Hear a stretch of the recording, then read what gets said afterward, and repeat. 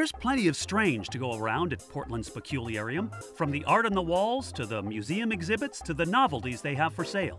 Oh, and let's not forget what they put on the ice cream. Hands off, Sasquatch.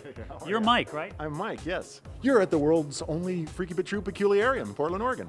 It's a gallery, it's a toy store, it's a snack shop, a museum. It's all those things. Anything that is off-center, we like to have it in here if we can get it. This is from a low-budget science fiction movie by a local filmmaker, and it's called The Time Travelers. Crazy bug on. Big fly head. Yeah, the fly is sort of one of our mascots. Here's a candy bra. Yeah, we've got that. And 5 different types of fake poop.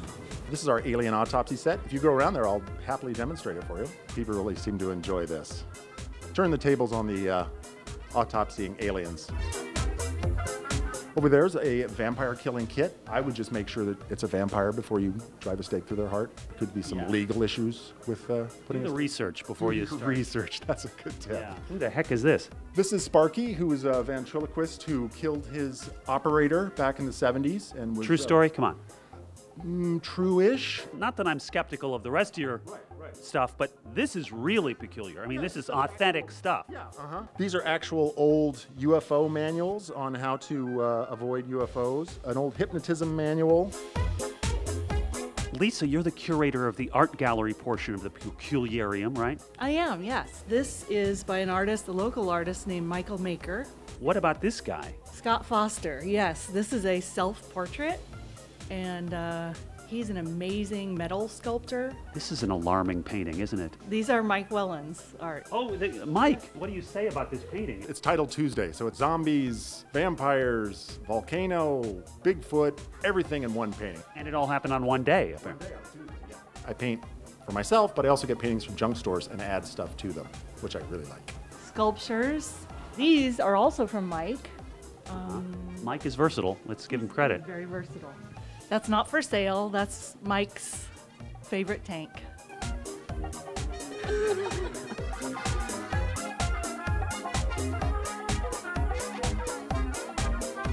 There's no Photoshop. That's an actual real photograph.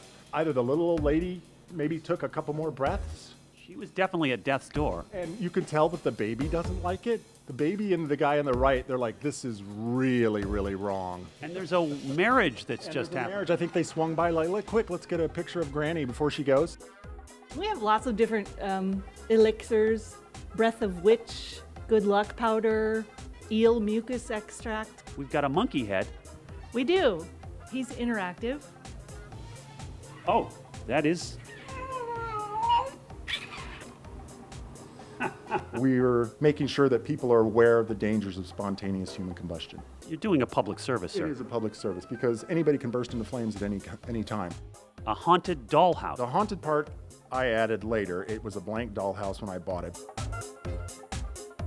Well, there's vegetarians out there, vegans. We have insectarians, which means if you eat something from here with these bugs on top, mealworms, you get to join the exclusive Insectarian Club. I'm not sure this is a club I need to join.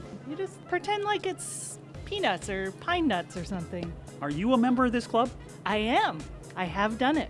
Is Mike? No, I'm trying to get him to do it. Smell. Oh, geez, that's... Bon appetit.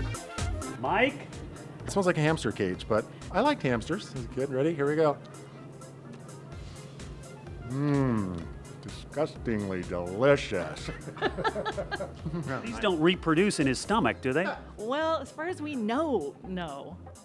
Since our visit, the health department politely asked the Peculiarium to cease selling ice cream of any kind, with or without mealworms. Who's this guy? This is Alfred. He's peculiar.